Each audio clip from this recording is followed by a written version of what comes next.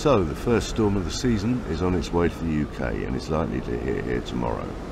Storm Agnes is likely to generate its strongest winds around the Irish Sea coastal area, with gusts of up to 75 miles an hour, 120 kilometers an hour. The storm was named after a deep area of low pressure developed in the Atlantic, enhanced by some energy from ex-tropical storm Ophelia, which hit the northeast coast of the US over the weekend.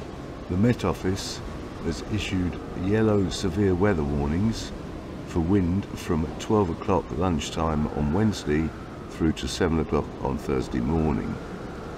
This has the potential to cause travel chaos, with bridges closed and ferry services cancelled. There may also be trees coming down and power supplies being cut in some areas. There's also a potential for injury and damage to property. The crux of the storm is likely to be on the second half of Wednesday afternoon and through the evening. As of Tuesday morning, the Met Office has upgraded its warning to include threat to life, or danger to life to be more correct.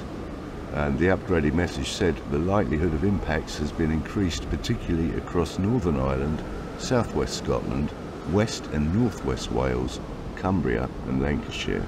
Storm Agnes is the first named storm of the storm naming season, which runs from September to August the following year.